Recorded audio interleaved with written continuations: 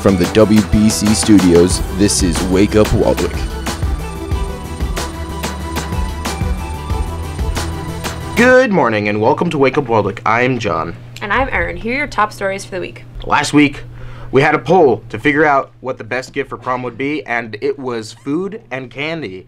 And because of this poll, I took your school advice and I gave Erin some candy. I put it on your front door. What did you think of it? Yeah, I have it with me actually. You can have that back.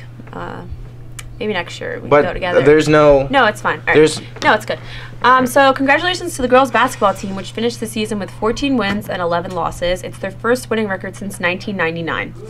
2 is better than 1 in this case. The D'Annabelle sisters made their mark on the team, which makes them the Warriors to watch this week. On this week of Warriors to watch, we interview the dynamic duo of the girls basketball team, Grace and Rose D'Annabelle. The chemistry would be a lot different because we've always played together, so it would be weird. Well, we would be scoring a lot less points because she has like all the threes and most of the points, so yeah. So we don't really have any rituals, but we have like a super cool secret handshake that we do. So you go like this. And then, yeah, that's about it. Okay, I would win. She would say me, but she's saying I have to be honest in this interview, and I would definitely beat her. Hey, big dog, you're about to break your ankles. Kobe!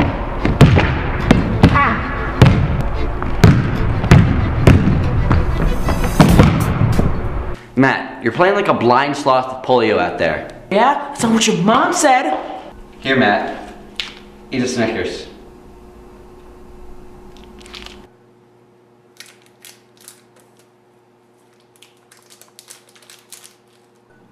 Better? Better.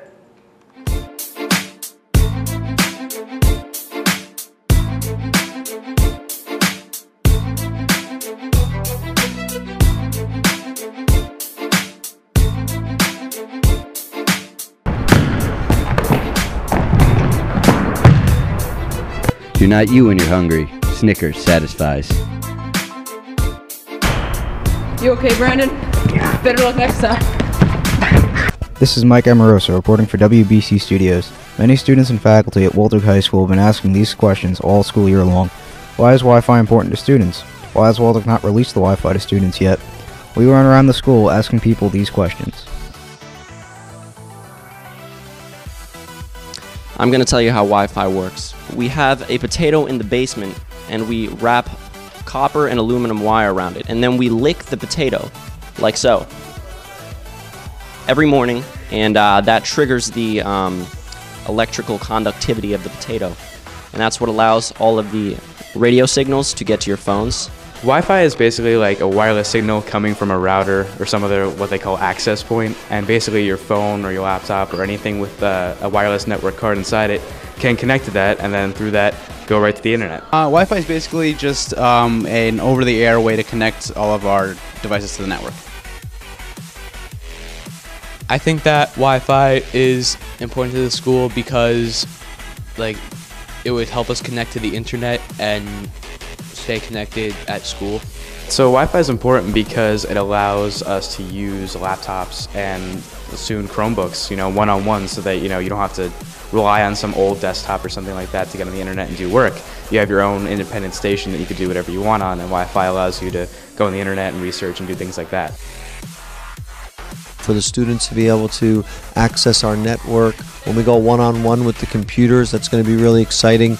Right now it can be difficult to grab a lab or to get time, and so if we can all have Wi-Fi in our own classrooms where we can use laptops or mobile devices, I'm all for it. But also it makes learning at your fingertips, so if somebody could look up something on their phone, just makes learning very easy and accessible. Well, in the case of Waldwick, we have limited space for labs and things like that. So if we have the ability to distribute the network over the air, we can have things like laptop carts and set those up in regular classrooms and not have to take up an entire room for a lab. We're working. We're getting there. We're very close. We just had an event on Monday the 19th where we opened up the Wi-Fi to all our teachers, and it was a good test for us to see how it could handle it. We are worried about the park, which is coming up, and we want to make sure that we have everything in place for that. And I'm working hard, I can tell you that, student body, to try to get the Wi-Fi open for you and have it accessible for when you need it. I know your data plans are getting hurt. I've heard it from your parents, and I've heard it from you. And all I can say is I'm trying, I'm working hard. Our superintendent is behind you guys 100% in getting access to the Wi-Fi in the school district, and we're getting there. Give me a little time, and you will have it. I'm going to address the issue first of the Wi-Fi password. I've made an agreement with Joel and the rest of our technology staff. Every single time someone asks for the Wi-Fi password, we're going to delay its release 2 weeks. So far, I've had 3 people ask me for the Wi-Fi password within the last hour. That's 6 weeks. Okay. That's now 4 times. I just got asked again. That's now 8 weeks. Do the math, that's 2 months. Wi-Fi is here not to rescue your data plans. It is here for what is called one-to-one education, where every student at WHS gets a laptop to access internet, digital materials, and digital textbooks. One-to-one will change your educational experience. Whoa, so funky. Potato supplies Wi-Fi. I gotta try that at home. All kidding aside, there's a serious prom-related play coming up. It's called Zombie Prom. It's happening this weekend.